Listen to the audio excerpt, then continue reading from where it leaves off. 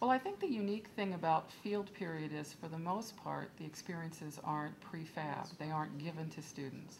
So in addition to experiencing what they experience once they've set up their placement, they also experience how to make contacts and how to project themselves and how to convince someone to take them for the opportunity that they think will teach them something.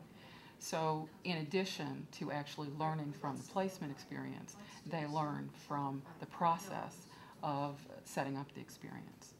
And I also think that it's important for all of us to remember that we're not trying to replace classroom or book learning. We're trying to make connections between direct experience and book learning and classroom learning. They're all complementary.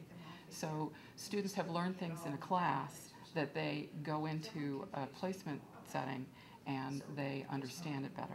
Field period is the planned time in which all students can have that opportunity to do experiential learning. It happens along the way in classes embedded, but field period is the one time we know it's going to happen.